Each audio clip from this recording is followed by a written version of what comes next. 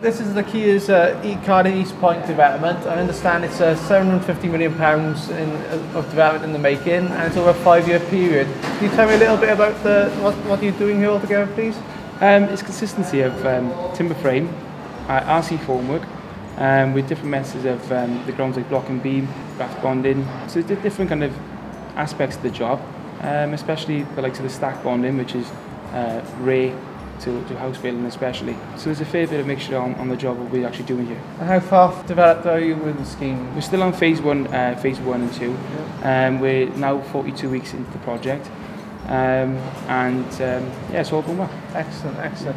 And I understand you take University of South Wales students here, show them around site a couple of times a year. Yeah, It's show them early on in development, and then later on as the phases develop as they come along, is it? Yeah, that's a massive part with Kier especially, is to give kind of the young people a kind of an insight then into how the project is run.